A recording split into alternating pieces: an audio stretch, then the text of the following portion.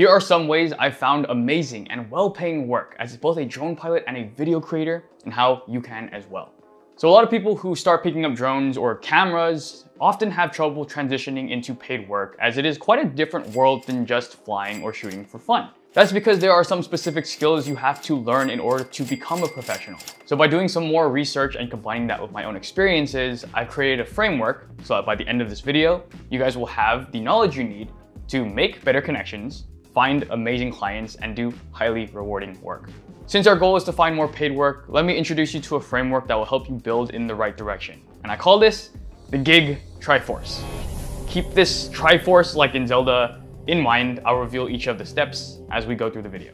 Now, if I were to take where I am now, years of freelance video experience and FPV drone piloting and upwards of 6 figures in income, and just slash that back to 0, the way I'd start would be by smashing that like button and subscribing to Kai Vertigo, because he's going to give you a lot of information that will help. In the event that Kai Vertigo didn't exist, then the first thing I would do would be to make sure my skills are at a baseline level. Of course, before you start getting paid for work, you want to make sure that you can at least satisfy yourself. You know how to at least go through the workflow of think of a video idea, shoot the video idea, edit it, and put it out somewhere. If you're a drone pilot, you want to be able to fly confidently without crashing into something. The last thing you want to do is make a client unhappy.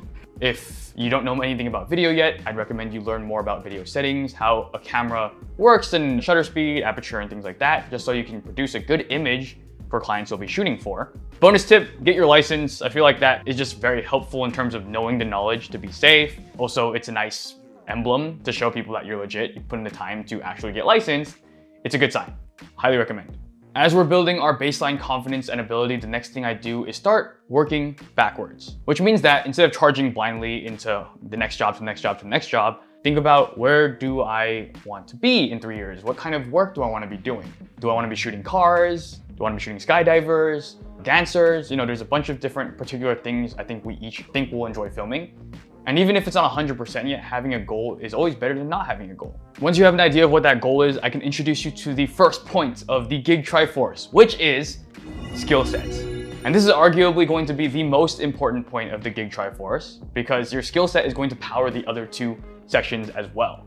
The higher your skill set and the more that you understand and are able to do things in relation to your goal, the quicker everything is going to propel forward. So having a goal is going to inform you on what you need to learn and teach yourself in order to get ahead of the competition and get the ideal clients you want. I was watching The Future, which by the way is a great channel for freelancers and professional creatives to learn from. And they were doing this interview of Jonathan Stark, and he mentioned that if you're going to pick a target market, you might as well pick the one with the most money that you feel like you can confidently interact with. Which is why I think it's helpful to set a goal, especially if one of your goals is to make a higher income, and choose a subject matter that you can film that will hopefully yield better results financially.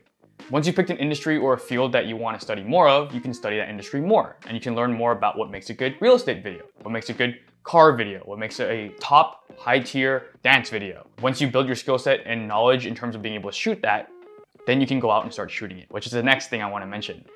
When you first start out as a freelancer or as a professional, you're not going to get handed work out of nowhere. You got to prove yourself. And that's what this whole video is about. It's about building that foundation and that traction to start getting reached out to instead of having to reach out to. And so the thing I'm going to recommend to you guys next is actually a beautiful thing about our career path, is that we have the opportunity to make our own projects. And that is going to be one of the most powerful tools as we continue down this journey. When someone's not giving us an opportunity for something we want to shoot, we got to take it into our own hands. We got to make a project that casts and proves that we can do something like this, and we can show that to more people. And I'll get more into that later on. But the important thing is to make sure you're making opportunities for yourselves and making projects for yourselves. That's also how you're going to learn the fastest and build your skill set in the Gig Triforce. But of course, we can only do so much by ourselves. At the end of the day, it's still extremely helpful to have people around us that we can rely on. Which the next thing and the next step is going to be starts with those around you have access to. Start with the people that you are most comfortable with, your friends. I've done this before, actually. I wanted to get some car drifting stuff for my FPV portfolio, and I reached out to a good friend of mine I went to school with, and I said, hey, I want to film more stuff with FPV for cars. And he's like, yeah, let's go out to the mountain and shoot something real quick. I have never chased a car before, but there's a first time for everything. So we did, and it actually turned out really, really cool. And the coolest thing was There was no pressure to perform for a rando, like a client. We had a good time, we got an awesome shot, it was super fulfilling. And then I had a super cool piece that I can now show to other people that I want to do car stuff for. Hey, I can do this. And it actually helps a lot in making that snowball. And that leads us to the second point in our gig Triforce, which is going to be connections. Connections are going to be some of the most important things you have. So the better you can get at being a good point of contact, being a reliable person, being a good person, a good friend, then the higher success you're going to have being able to get paid work in the future. An example of this is one of the biggest jobs I've ever gotten was a job I did with Topgolf. And the way I was even able to work with them wasn't by necessarily networking through business contacts. It was a good friend of mine I had before I even started FPV that I was doing a lot of art stuff with. He ended up becoming a project manager for a marketing agency, and when Topgolf was their client, he thought of me because he saw I was posting FPV content and he knew I was down that road. And because he trusted me, I had the skill set to back it up. He gave me the job and the rest of his agency were down to do it. And they've been an amazing continuous client that pays well. So that's just one example of how connections can be an extremely, extremely valuable part of your entire paid freelance professional life. So by building your skill set into connections, you're going to learn how to be a better provider. And one thing I've heard multiple times over my experience is that people who are really good at their craft but are not good with people still get picked over people who may not be as good, but are just a pleasure to work with. That is one thing that separates the amateurs from the pros, is how much of a pleasure that they are to work with, on top of being able to get the job done. So you might be wondering what makes you a pleasure to work with in the first place. And Gary Vee talks about this a lot. If you watch his stuff, he has a lot of knowledge and experience in business. And he talks a lot about the word empathy. It's a buzzword, but at the end of the day, it just means being able to put yourself in the shoes of the people that you're working with. Being able to anticipate their needs, understand what their goals and their drives are, what their fears are, and how you can step in and solve their problems and make their lives easier. The more you can do that, the more you can make their lives easier, be a pleasure to be around, then the more they're gonna like you, the more they're gonna want to work with you, the more they're gonna want to give you what you're worth, and the more they're gonna wanna refer you to their friends. And this can be hard to really wrap your head around as an amateur, especially when you're starting out and you're scrappy and you're grabbing for everything and you're like, I need this certain amount of money to keep moving on with my career. But at the end of the day, if you want to make more and you want to be with people who are going to treat you well and give you what you're worth, then you have to put yourself after them. You have to put their needs first, and they will reciprocate because they see you making the effort to do that. Be someone who can solve a problem of theirs, not someone that needs something from them. If this information has been helpful to you guys so far, please consider subscribing, hitting the bell for more videos. Let's keep it going and on to the next step. So we've worked backwards, we started building our skill sets, we've started to reach out to friends, family, and beyond. And in turn, in the Gig Triforce, we are building our skill sets and we're building our connections. So now, at this point, you should have started to work with some people. You should have started to manifest some of the projects. And the next thing is, now that you have work, is to increase your legitimacy. And the way you do that is by sharing your work online. Having a good skill set is imperative because that's what allows you to grow. Having connections is important because that's what allows you to continue getting more and more clients and better clients. But it's going to be hard to grow outside of your bubble if you're not sharing your work. And one of the best ways to showcase your work in a way that people will love it is the third piece of the Gig Triforce, which is portfolio. Your portfolio is awesome because you're no longer having to just by word of mouth tell people what you do and relying on people who have worked with you to speak for you. Now you have a whole nother entity to demonstrate that for you, whether you're there or not. Take the work that you've been creating for yourself, for your friends, and for your first clients, put it into a portfolio reel of like a minute or less, since attention is shorter than ever these days, a minute or less is best, and put it on Vimeo so that you can link it whenever someone asks for your work.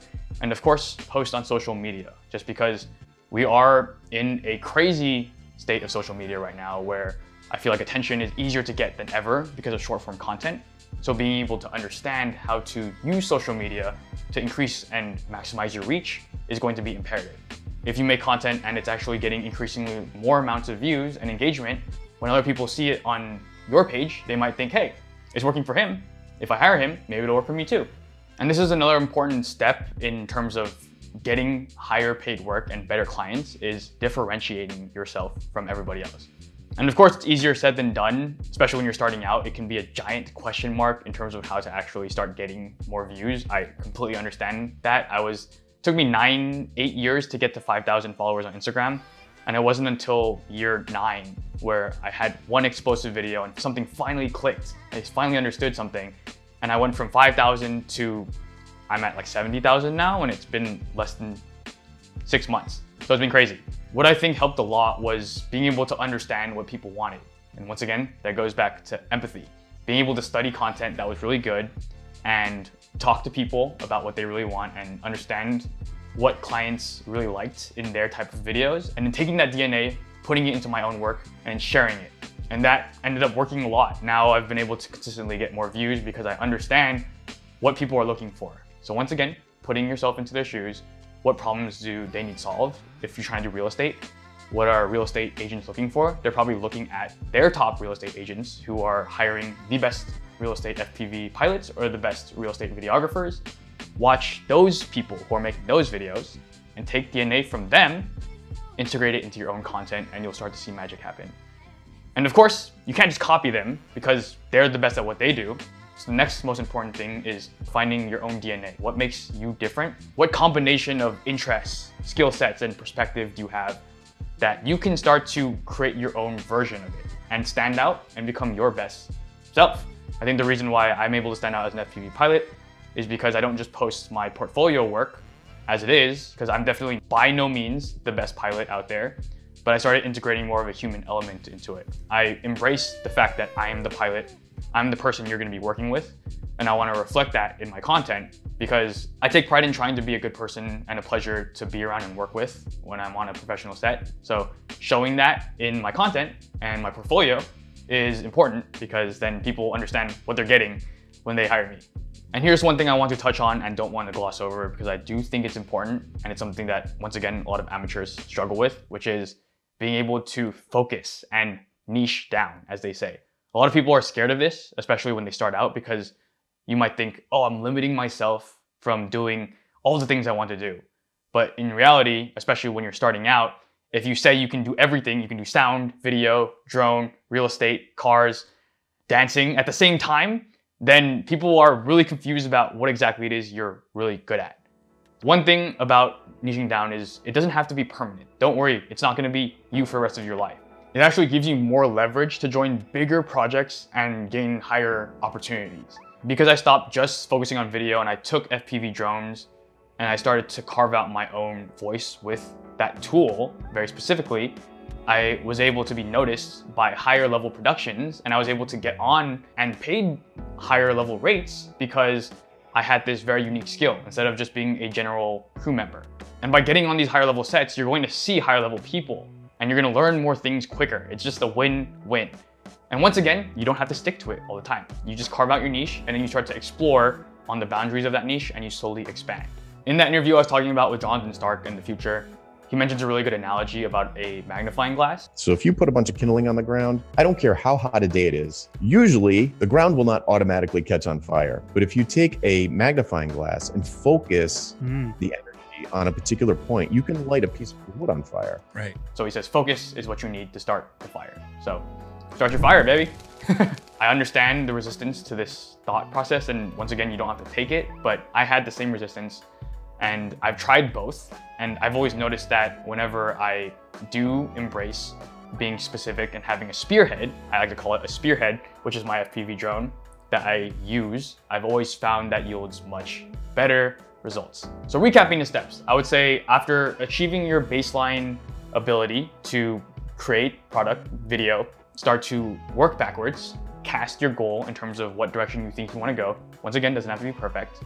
And then start to reach out to the friends and family and people around you that may have connections and resources to help you make work that will help you move towards these goals. And then once you've made that work, showcase it and share it and increase your legitimacy.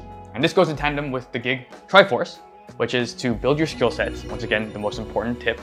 And then this is going to bleed into building your connections, which is going to help you get better and more consistent work. Taking the work you create with your skill set and connections and putting them into your portfolio, which is going to work for you, which is going to demonstrate how capable you really are to people who you may not have met yet, and build your social media following, all these different things. And the cool thing about this is that each time you increase one of these, it may be hard to kind of get that ball rolling, but as you continue down this journey and as you apply more and more, it starts to snowball and it starts to move more and more on its own. And this is the point where I'm starting to experience in my career, which is where I've been putting in a lot of reps, I've tried a lot of different things, and through this advice and through this experience, hopefully I can shortcut your journey and cut out all the fluff and the mistakes I made. Follow this and you should be able to get that snowball of yours rolling much faster and much larger. If this video sparked any ideas or questions you have, please leave them in the comments below. I'd love to respond to them. You might ignite the next video idea. This has been Kai. Thank you guys. Subscribe, hit the bell if you like this content, and I'll see you guys soon. Thank you very much. Take care. Best of luck. Peace.